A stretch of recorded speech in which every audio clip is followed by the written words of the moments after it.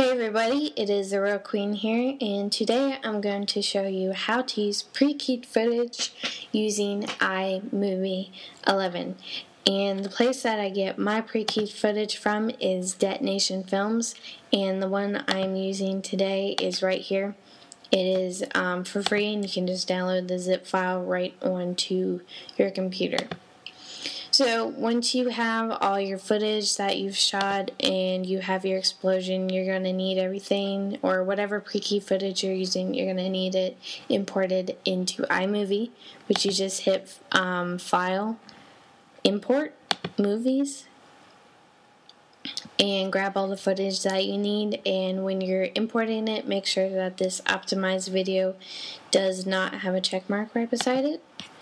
And then you're going to need to do one more thing before you can get into editing. You need to click on iMovie and go to Preferences.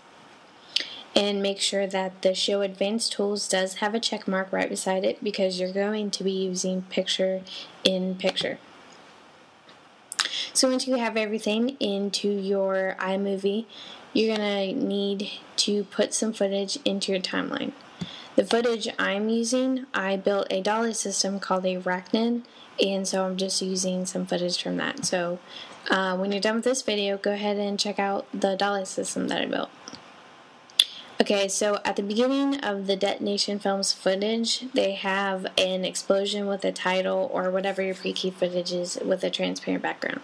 So we just want to scrub through till we find the first mark where there's just a black background, and scrub through and grab as much as you need and bring it up into the timeline and drop it onto your image, and you'll know you'll have a plus sign, and then a box will pop up and you want to select picture in picture. Okay, so you can see that we don't have anything, we just have the four white corners, but as I drag it, you can see the start right here. This is where our explosion is going to be, and you can crop this and do everything that you need to it, but for this one I'm just keeping it simple and just dragging the corners, and there again you can see our explosion is bigger. So to export it, we're just going to hit Share, Export Movie,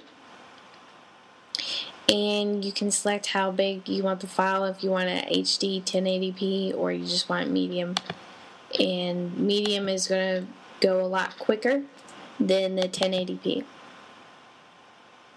So we have the footage here. This is the footage that I just edited in iMovie.